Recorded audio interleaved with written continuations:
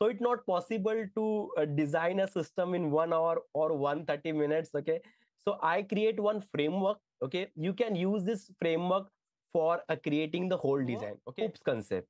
Okay, so oops concept contain like class, object, polymorphism, abstraction, inheritance, encapsulation.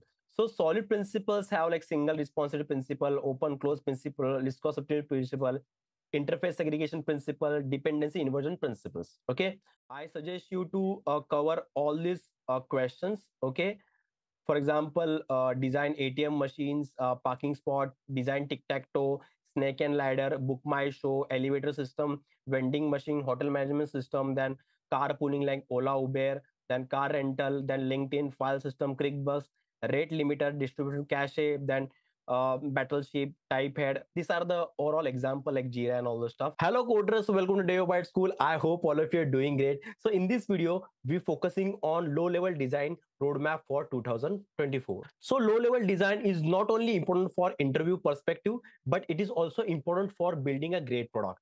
This video is essential for both experienced person also and a fresher person also, because in last 2 years I observed that now companies are asking a low level design question to a freshers also. So if you are coming any particular range, like if you are a fresher, or you are like 2 to 3 years experience, or you come in a higher level experience, you can refer this video. So whatever knowledge and experience I gain in past 7 years, I took more than 300 interviews. So whatever experience I have, okay, what are the framework I follow, okay, so I will try to share in this video. Okay, so I create a specific framework for low level design also, which come under system design.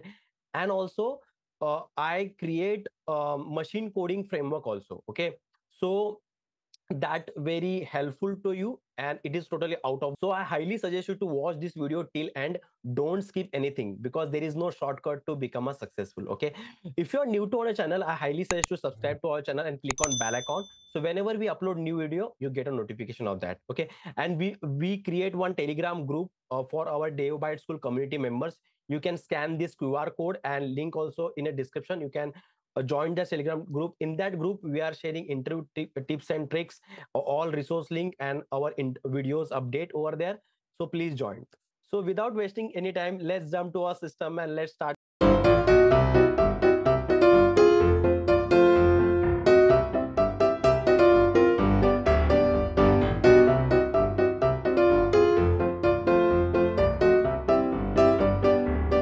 With low level design, you need have a basic knowledge of any programming language like Java, Python, or C++. Okay, after gathering the basic knowledge of any programming language, you jump to a UML diagram. So what is a UML diagram? So UML diagram is basically a sequential diagram, then flow diagram over there, class diagram over there. I will show you one example which I designed when I preparing for an interview. Okay, so the flow diagram is basically in the basically sequence. So it is basically ticket booking app. Okay, where user are logging to a system, then user able to search a movie tickets. Okay, then user select the particular seats. Okay, after selecting the seats, user make a payment. Okay, then push notification, send an SMS, send an email, send. Okay, then after booking confirmation, user able to booking history. Okay, so this is called a flow diagram. Okay, after that, you need to have a basic knowledge of a class level diagram. Okay, so what is a class diagram basically? So class level diagram basically whatever entities you have in particular your business logic. Okay, so you need to convert that your entities in a class level, and whatever properties and behavior that particular class have, you to mention. For example, interview give you example like design a book my show, or design a snake and ladder, or design a ATM machine. So whatever entities you have to design that. So here for example, in our book ticket booking system, we have user entity, then address entity, than a booking service over there. Okay, then user have properties like user ID, username, email ID, password, and role. Then behavior like user able to book ticket, user able to cancel a ticket, or user able to check a booking history. Okay, so you can study a basic class level diagram concept, like plus is represent for a public um, data type, like minus is represent private, okay, so like that, okay. After that, like two sections over there. First section represent a properties, then second section represent a behavior. I will create a separate video in another playlist, okay. So this is the whole overall class level diagram, okay. After clearing a class level diagram, you need to jump to a sequential diagram. So sequential diagram is nothing but the flow between the two entities. For example, logging operation. So user send username password, okay, then response come with a JW token, then user logging to a system, then user perform some save operation. So a request represent by a dark line, okay, then response represent by dotted line, okay. So sequential diagram is not important at that level, okay. You can study a flow diagram, okay, and a class level diagram. I will explain you why this diagrams is important in when we jump to the interview framework, okay. So after completing UML diagram, you to jump to a oops concept, okay. So oops concept contain like class, object, polymorphism, abstraction, inheritance, encapsulation, okay. Again, I highly suggest you, like I suggest you to all videos, don't read only theoretical stuff, and don't prepare example like car, object, engine, okay. Don't create example like that, okay. Take one real time example, okay, and try to convert that in a business logic. For example, design a ATM machine, or design a ticket booking system, or a design a snake a ladder, okay. How you use this all this oops concept in converting that business logic to your project, okay. So that is important, okay, because when you giving a interview, okay, you have only 130 minutes to impress your interview. After that, completing oops concept, you need to jump on solid principles, okay. So solid principles have like single responsive principle, open close principle, viscosity principle, interface segregation principle, dependency inversion principles, okay. So these are the principles over there, okay. I will create a separate video for this, okay, but it take time like 1 or 2 week maybe. So I suggest you to follow two YouTube channels, okay. One is pseudocode, okay, and second is concept and coding, okay. I will share you the link in a description. You can go there and watch that, okay. And whenever we done with our solid principles and oops concept videos, we will share that in our Telegram group. Then you need to jump to a design patterns, okay. There are lots of design patterns over there, okay, like creation design pattern over there, singleton, factory, abstract factory, builder over there, then observer design pattern, adapter, decorator, strategy, facade over there, okay.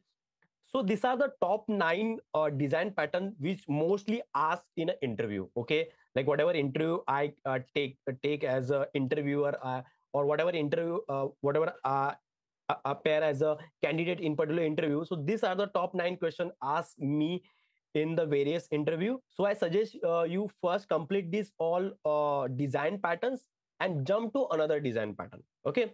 I will provide you the reference link in a description and here also.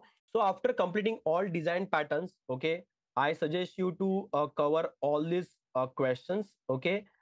For example, design ATM machines, parking spot, design tic-tac-toe, snake and ladder, book my show, elevator system, vending machine, hotel management system, then carpooling like Ola, Uber, then car rental, then LinkedIn file system, ClickBus, rate limiter, distribution cache, then battleship, type head. These are the overall example like Jira and all the stuff. Okay, you can design at least a 10 to 15 system, so you get idea. So it's not possible to design a system in 1 hour or 130 minutes, okay. So I create one framework, okay. You can use this framework for creating the whole design, okay. So first is understanding the question, okay. So whenever interview give one question, design a ticket booking system. So after understanding the question, you to write down a functional requirement and non-functional requirement, okay. This is step one, understanding the question, write down functional, non-functional requirement, okay. After that, you need to discuss the whole solution, okay, the whole business logic, the overall business logic with the interviewer. Okay, when the interviewer agree on that particular business logic or concept what you discuss, okay, then you need to start on writing the code. Okay, so first step, clear your functional non-functional requirement, discuss with your interviewer. If interview asks you any cross questions, just clarify that. And when interview agree with your question, then jump to a coding. Okay, so after you done with coding, okay, just after 30 minutes you can jump to demonstrate state your whole concept with interview. Till time is remaining, okay, you can do one thing. You can ask the interviewer if there is there any improvement is there in system, we can add any feature or what. Okay, so additional tips is like you need to time manage your time properly. Okay, you need to adapt, you need to be adaptable in an interview, because each and every interview have different behavior and different way of thinking. Okay, so if interviewer not agree on one particular topic, okay, you need to don't need to argue with that interviewer. You can just politely ask a cross question, and you can agree on particular questions and then go ahead. Okay, and in the whole journey of an interview, you need to communicate with the interviewer. You not quiet, keep quiet and writing your business logic, because sometimes what happened, we did a multiple mistakes in a starting 30 to 40 minutes, and after that we realize, and then interviewer showcase that. So if you still have any doubt, if you have still any questions, if you're writing still any code, you just communicate that I create this entity, then I'm using facade design pattern or factory design pattern for this. Okay, so after that, after completing this, okay, then low level design ask in a two way. First is they directly give you a question and they tell you design the whole system.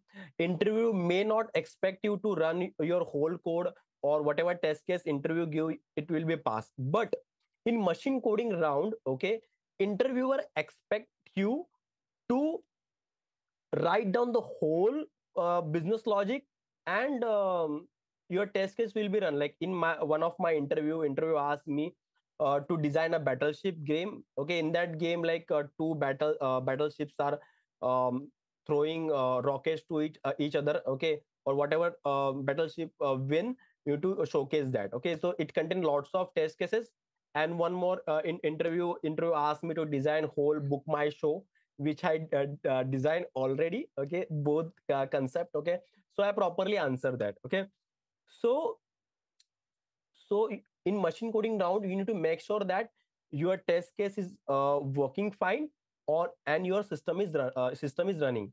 If your system is if your project is not running and your test case not passing, meant you're fail in that interview. Okay, you need to make sure that you need to clarify that like it is a machine coding round or it is like low level design. You need to understand the concept and all. Okay, okay, so let's jump to one example. I will showcase you everything. Okay, so here I designed the book my show, or you can say like ticket booking system. Okay, so first I write down the functional requirement. Okay, so what is a functional requirement?